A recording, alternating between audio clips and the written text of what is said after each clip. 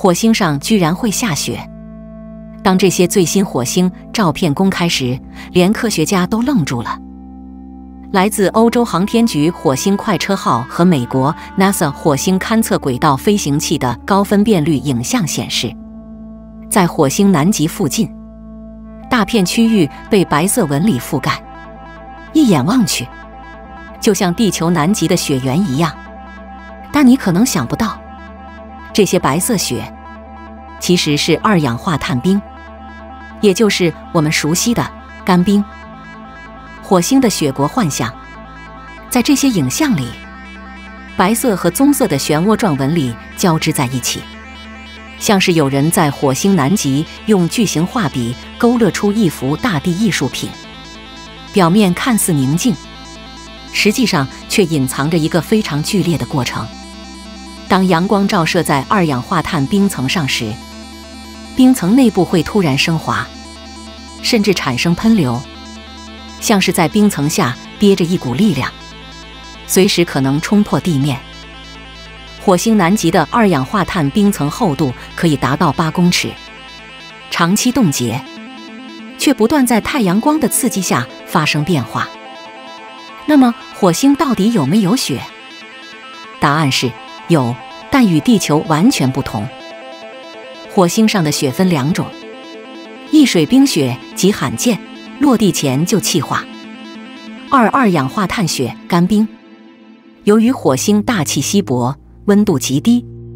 水冰雪通常在落到地表前就升华成气体，因此真正能覆盖地面的主要是干冰。在冰层上方还覆盖了一层从火星大地吹来的深色尘埃，这些尘埃随着风不断堆积移动，形成独特的视觉线条。科学家正是通过这些明暗差异，追踪冰层的季节性变化。于是，火星上出现了一系列我们在地球从未见过的奇异地貌：蜘蛛状纹路、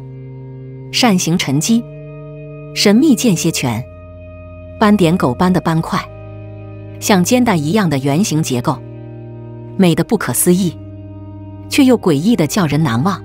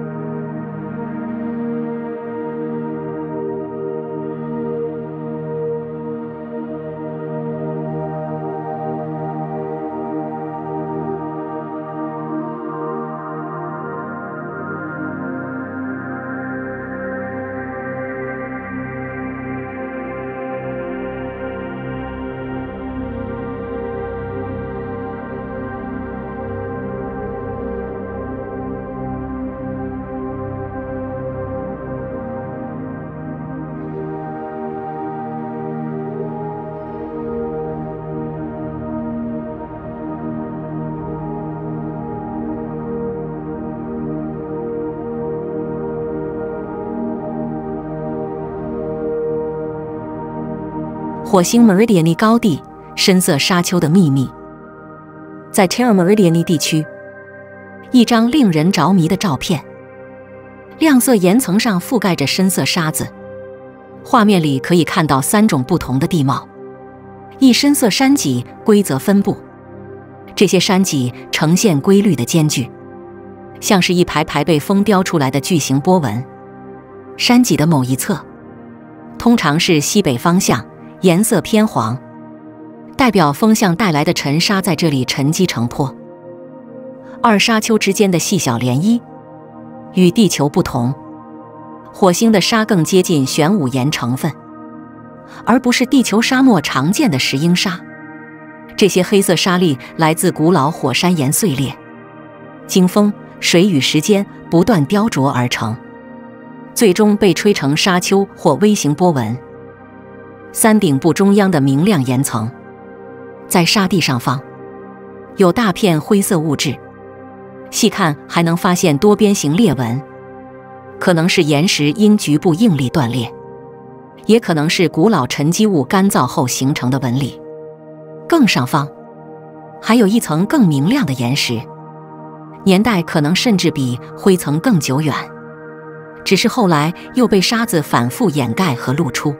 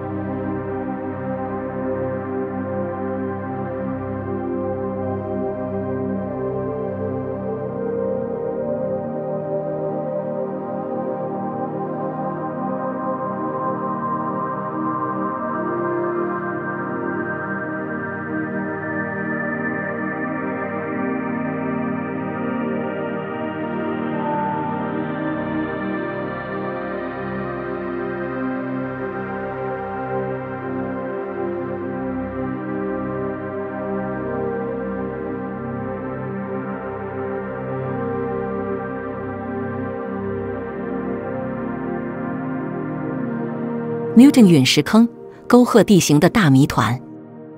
在更大的 Newton 陨石坑内，还有一个未命名的小陨坑，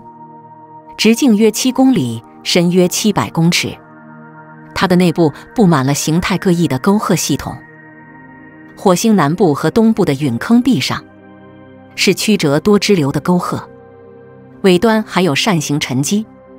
像是曾有液体缓慢流过。而西南壁上的沟壑却完全不一样，直直往下切，没有支流，